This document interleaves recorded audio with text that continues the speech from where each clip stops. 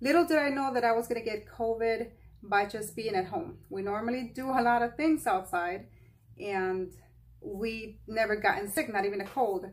But my husband does work outside, and he actually was close to people that had COVID. And he has been testing himself every week. And they all come back negative. But then he really started to feel very sick. He went back for another test result, and then they came back positive. So the next day, right after he got his test results, the next day I started to feel a sore throat. And I started to feel dizzy. It was almost like I could just pass out. And so I decided to go and also test myself. My son was feeling the same way. So we both went the same day.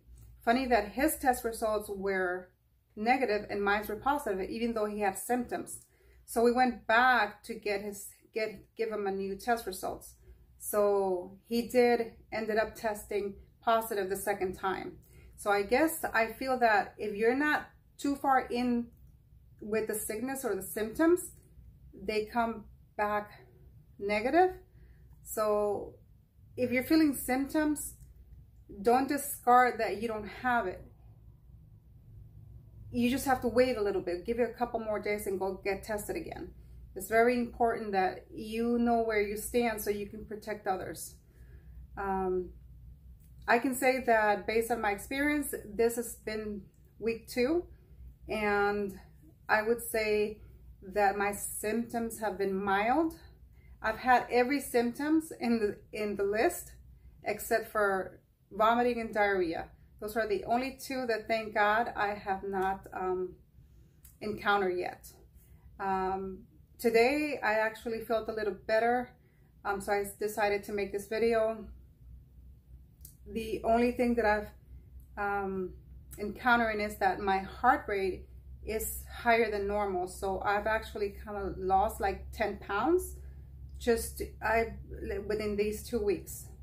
So I'm hoping that it does go back down and the virus just leaves my body, but it's not as bad as some people would describe it.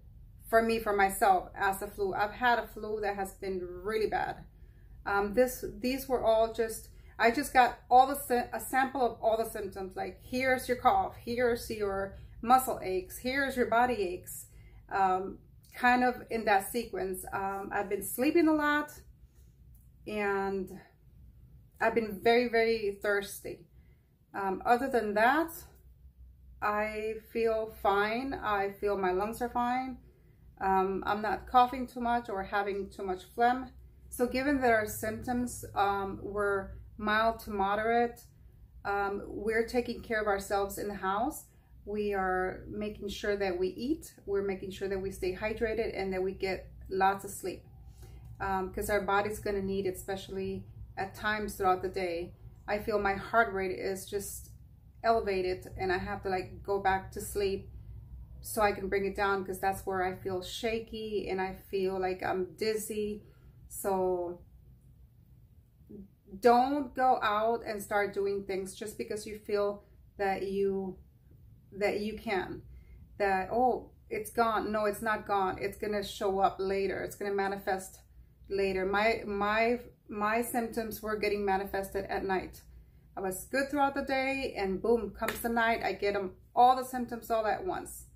And it knocks me out. And that's when then I was starting to feel anxiety of when the night was coming.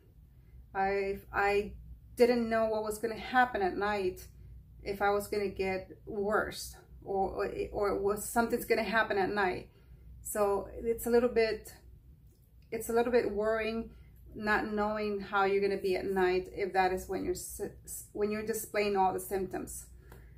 So things that we have been doing to take care of our situation at home is we're making sure that we stay hydrated, that we eat, that we monitor ourselves. We actually bought these little watches to monitor our oxygen levels and our heart rate.